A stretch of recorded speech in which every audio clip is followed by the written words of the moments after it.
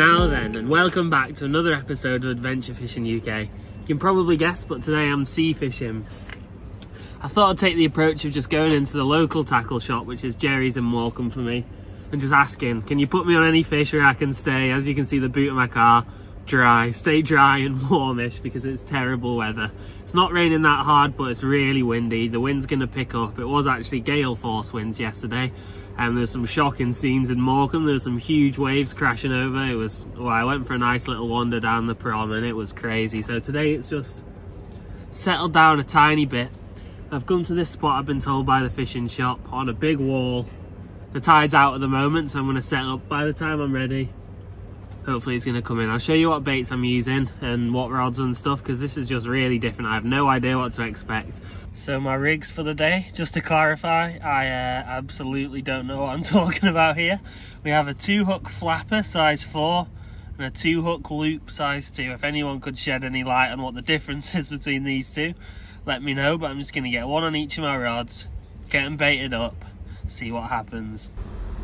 Got mackerel and rag for bait today, so we're going to go for rag with a mackerel tip.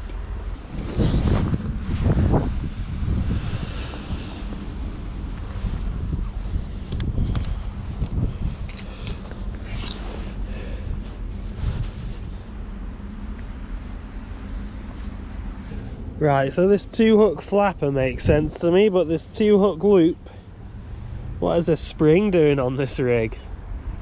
I honestly just grabbed a few packs of rigs and slapped them on the counter. No idea. Now for the glamorous part, Jerry's have provided some pretty good looking ragworm here. Nice chunky colourful things. I'm still a bit scared of the pincers on these, but these are going to be the main bait for the day. I've also picked up some joey mackerel, so I'm just going to put slithers of skin, little slithers on the tip of the hook, just to keep the rag on. So this is my bait. This is sort of the same for every single one. Half a ragworm with a tiny little slither and mackerel on the end. Going to get these out now and the wait begins. So this is my power rod, heaviest lead. We've got to try and get this some distance. No shock leader though, and relatively light line. I think I'm on about 25-30 pound mono, so I won't push my luck too much.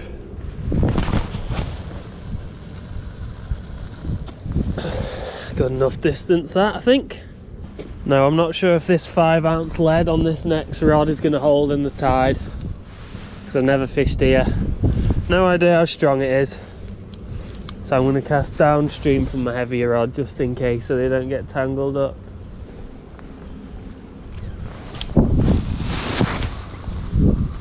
So I'll just quickly talk you through my setup. So we have a 12-foot beach caster on the left with just a big reel, blue line.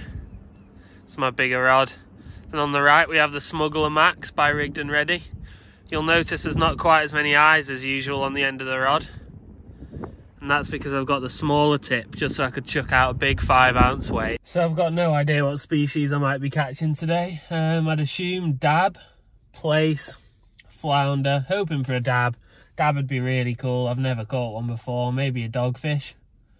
Those are the sort of whiting as well, basic species I could be expecting. And on the slightly rarer side of things, there's a small chance a cod might show up. Small chance a bass might show up, and you just really never know when you fish in the sea. At any given moment, anything can happen. Just had a bite. Not sure if I've got a fish on or not, just because I don't know what it's like to bring in this weight really. Might have been crabs for all I know. But here's something. What a start. Weed. Could have called it.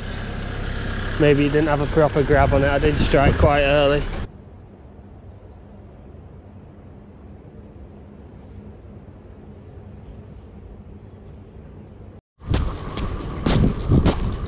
We've got one. Didn't even know. Didn't even see the bite, but we've got one. Come on. Yes. What are you? What are you? So for the first time in a long time, I've caught a fish species that I'm not 100% sure what it is.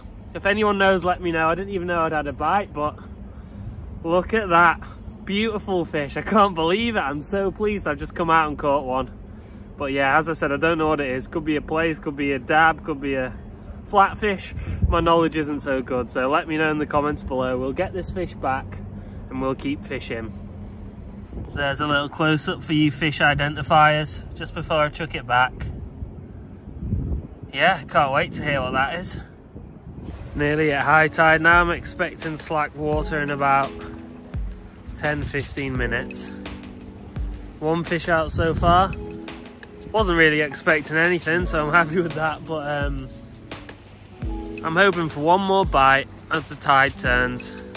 There's a couple more anglers down there I've not seen, not really been watching, but I've not seen them bring anything up.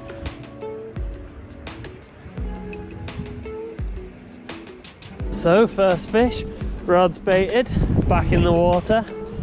Let's get another, come on. The beauty of fishing from a car, so windy and cold out there. Just got the heating on. So I've just been using rag with mackerel tip for the whole session. And the rebaiting has been absolutely brutal with the two rods. I've had to rebait like once every 10-15 minutes on each rod, and I'm just wondering if you know why that is. If I'm not hooking my rag right, I'm threading them through, up the line a bit, out the bottom, wrap it around and again. I just don't know, maybe rag doesn't stay on the hook very well, maybe my hooks aren't big enough. Let me know what you think, because I'm finding this really tedious having to rebait constantly. Just had a big bite on this rod. Not sure whether to just go for it. One more bit of movement and I'm there. I'm striking.